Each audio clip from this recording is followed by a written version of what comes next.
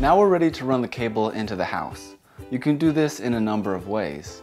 If you've got satellite TV installed, you can oftentimes follow their cable and run it alongside that cable into the house.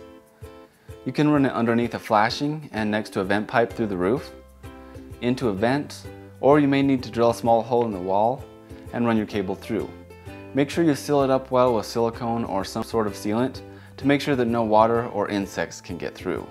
You can also use the optional piece of flat coax cable and run it underneath the window.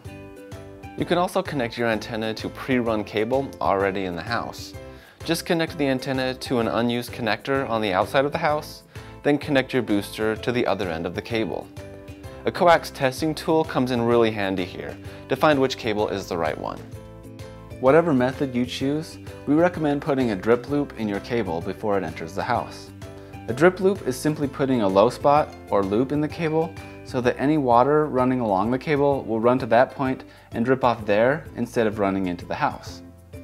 Once you're inside the house with the cable, run it to where you'll be installing the booster. Now we're ready to install the inside antenna. Click here when you're ready to move on to the next step.